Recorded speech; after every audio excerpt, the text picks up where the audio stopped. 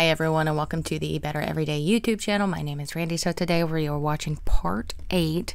It's a compilation of insults from, and probably including to, Jimmy Carr from 8 out of 10 Cats Does Countdown. I've watched a couple of those compilations by now, if you can't guess by the fact that this is part 8.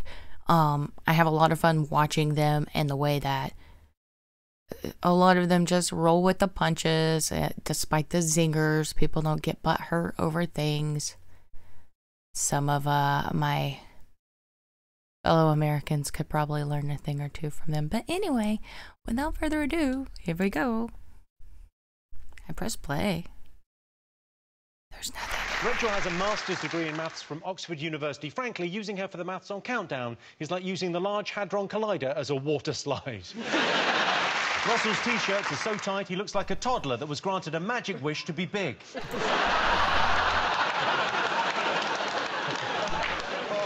Tom says he used to dress in Victorian clothing as a teenager to disguise the fact he was gay.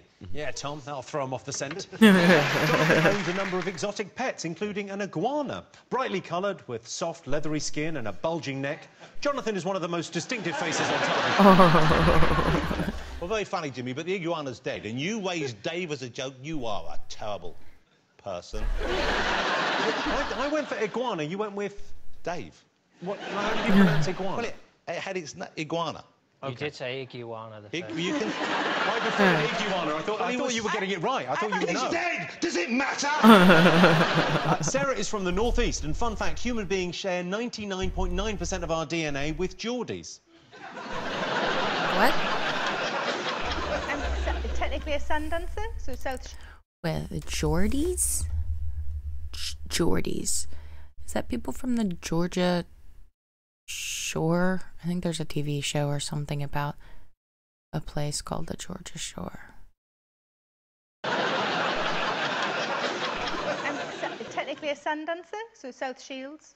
But a sand dancer? Yeah, but it sounds rubbish, doesn't it? My hometown is Southport and they are the sand grounders. Just, really? Not all comedy, Grounders. it's information. My hometown is Lancaster and we call ourselves Lancastrians because we don't like to take the piss. James, where are you from and what do they call you lot? I'm from Kettering and they call us legends. I like And the to face. obnunciate is to announce bad news, as used in the sentence, the shopkeeper obnunciated, I'm sorry, Rachel, but we only have that particular dress in a child's size. Saves on VAT, you'd know all about that, Jimmy. Saves on VAT. Stephen provided the voice for the Postman Pat movie. I saw it and was shocked. It involved more licking, stamping and stuffing big packages into tiny slots than any film since 50 Shades of Grey. That's also a child's icon you've just besmirched with your filth. You were There. the voice of Postman Pat? Yeah. Did you create a backstory for him or anything? Yeah, because he was in a TV series before the film. Stephen, Yeah. who did you take over from? Who was the voice in the telly show? Well, a very unhappy man. Yeah. Clearly. Just wondering how he feels about it all. Well, I look at it like Bond, really. Yes, You move yeah. on, there's different Bonds, no one gets upset. There's different Pats. There's different Pats. That's fair. Idris Elba's going to be the next Postman Pat. Before finding fame on the... He might be the next Bond. I heard that Idris Elba may be the next James Bond. I've only seen one movie ever and I don't even remember it. Idris Elba's going to be the next Postman Pat. Before finding fame on The Daily Show in America, Michelle worked on Wall Street. So her surname is Wolf, and she used to work on Wall Street. She's just like that film, Annie. In 2016, John became a father. Must have been amazing holding that child for the first time and thinking, wow, just 9 months ago I was sitting at home waiting for my wife to get back from her yoga retreat. What a weekend. Where would we be without Rachel Riley? Well, we could probably just move the letters board closer to Susie. It's not like she's rushed off her feet. Rachel appeared on a celebrity version of Child Genius, where she was beaten by a 12-year-old in a maths challenge. And there's me thinking dancing on Strictly would have been the most embarrassing thing in your career. Johnny Vegas has show business running through his veins, as well as dangerously high levels of saturated fat. Hey. You've all come back to butter. I mean, I was mocked during the margarine years. I have no idea what he just said. Goodness gracious. I usually am pretty good these days about understanding English accents, but I didn't gather that. Butter is delicious, though. I heard that part. You've all come back to butter. I mean, Haven't you? I was mocked during the margarine years. Your love of butter. I mean, you said you've outlived Prince and David Bowie. Who would have thought it? Because I'm younger. You are? Well, we should probably crack on with the show because, judging by Rachel's dress, she clearly has a hen do to get to. I had quite a few hen dos this year, actually. Did you? One of them, I dressed up my friend as a tortoise with a penis. That was nice. Yes, there was a story. I'm really proud of that. What is he saying about a hen do?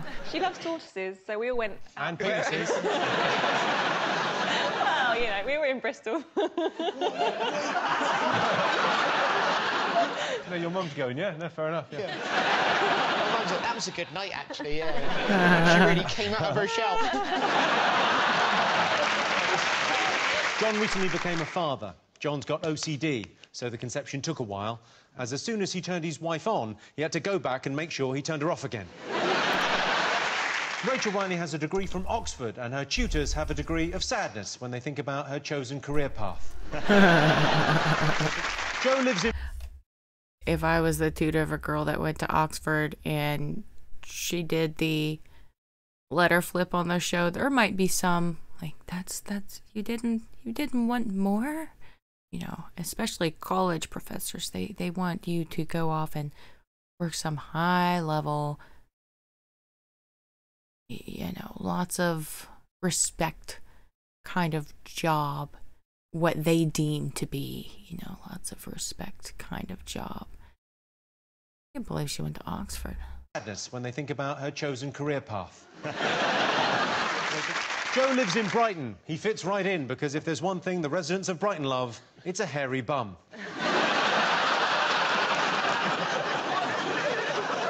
I got a place that likes Michelle, this. do you know who any of us are? No, I thought, when I saw you, I thought maybe Benedict Cumberbatch had gotten in a terrible accident. I don't know who that is. The really hurtful thing about that is I sort of take that as a compliment. Gingerbread man. Oh, it's a gingerbread me. Yeah, gingerbread you. I've got a gingerbread Susie. You can eat that if you want. I mean, you're more than welcome. That Oh, Roisin's Adirondack. quite pretty. Look at that. Yes. Oh, is it edible? Grab it? Yeah, of course it's edible. Hang on. I always have to ask. Got one for John. Noel's every girl's dream if what that girl is dreaming of is a 40-something goth crow. Noel, you're pretty rock and roll, and Countdown isn't. How would you make this show kind of more kind of cool? Don't know. The desks could be on fire or something. Different host. Probably wouldn't have the Riddler from Batman on it every week. It's not... Yep, you're right. It's not what, sorry? I've already tried to bite into it and I really gave it a good go and she wouldn't give. A baby porcupine is called a porcupet. Porcupet is also a chat-up line in Newcastle. Roisin, the inedible gingerbread man, how's that going? She's eating it after she said she couldn't bite into it. Don't hurt your teeth. Inedible gingerbread man, how's that going? How's that going down the... I talked her around. How much is left of that gingerbread man? She's literally legless. Where would James be without comedy? Well, I imagine hanging out at a games workshop wondering what it's like to touch a girl's boob. I'm still doing half of those things. I'm not saying Chris Addison has weirdly long limbs, but I'm not sure whether to laugh at him or trap him under a glass and put him outside. Herkel Durkel is an old Scottish term meaning to lounge in bed all day. Hey, Scottish people, you can't lie in bed all day, unless, of course, you've given the Domino's delivery guy his own key. Rachel, where do you see yourself in 10 years? Well, in 10 years, hopefully I'll have been working in telly for 18 years. So I'll probably be testifying against someone I've worked with. Oh, no. The Brett Domino trio have an incredibly dedicated following, by which I mean they're being monitored very closely by the police.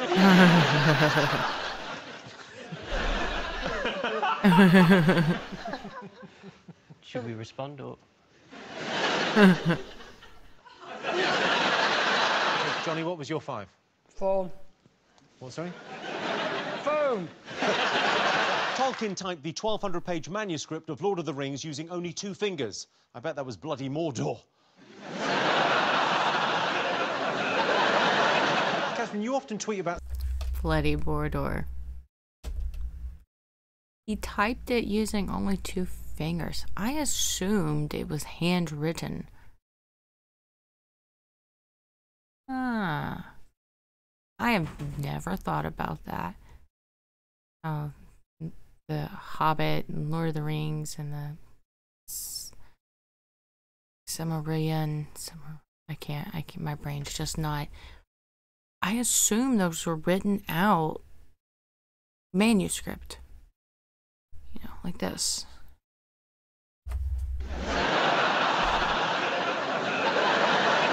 Catherine, you often tweet about celebrities. If you could go on holiday with any celebrity, who would it be?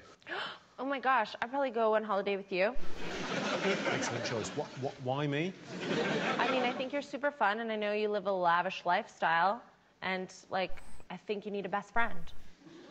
Aww. And we have...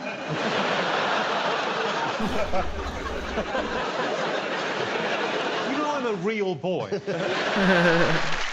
Lee excelled at school. Sorry, Lee was expelled at school. Hypothermia is a state in which the core temperature of the body falls below 35 degrees. People who die from it include mountaineers and, during a cold snap, viewers of regular Countdown. David has that just-got-out-of-bed look if the bed was some flattened cardboard boxes in the doorway of a Curry's Digital. You look like Dracula's less successful younger brother. Countdown. We'll start with a consonant, please. Thank you, Lee. Rachel. M. Vowel. V. Upside down. It's your only job, Rachel.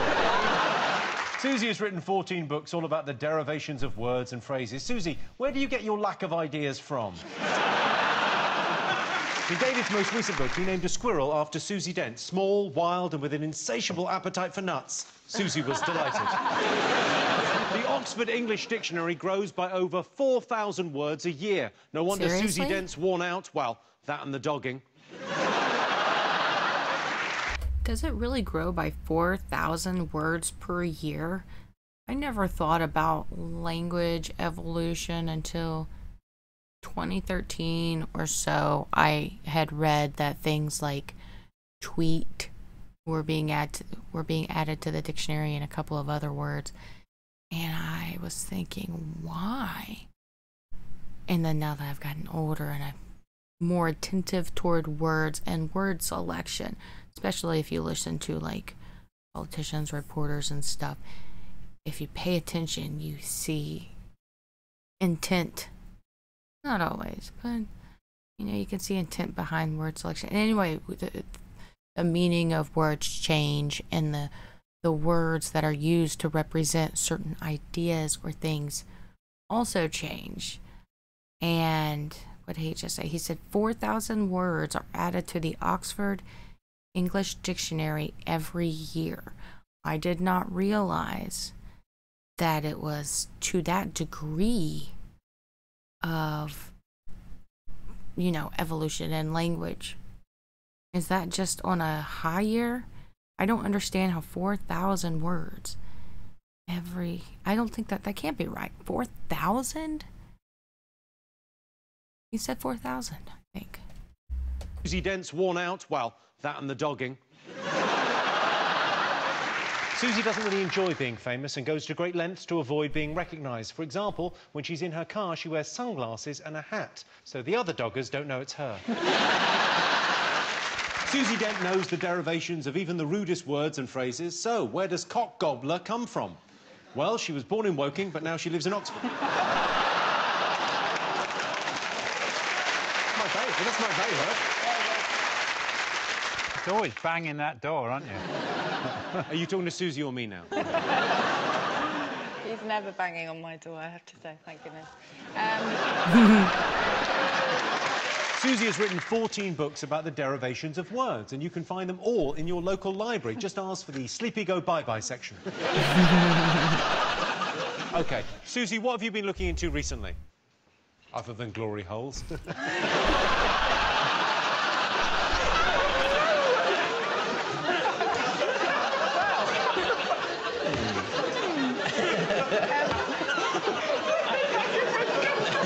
What's up with that thing? The most unnecessary joke.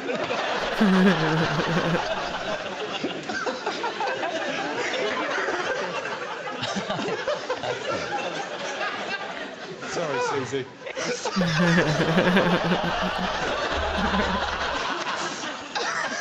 OK.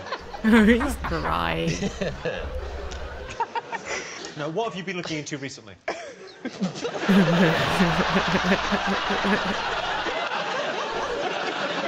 think this is all the effect of my having brought these.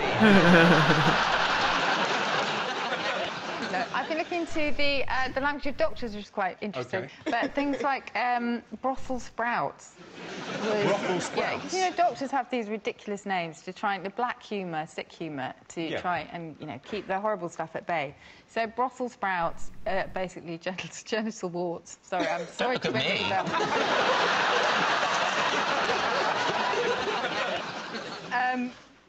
Yes, that's it, really. I can't... I'm just thinking glory hole. Nish once went to see the film Shame with his dad, but said the graphic sex made it very awkward. Everyone in the cinema asked them to stop. Too much. I don't even know what to say. That I feel like everything before Glory Hole just was wiped from the slate. One of these days I will actually watch this show. I won't be doing them as reactions just because I don't have time to watch, because the show is a lot longer than a 12-minute clip, so I wouldn't be able to post them as reactions.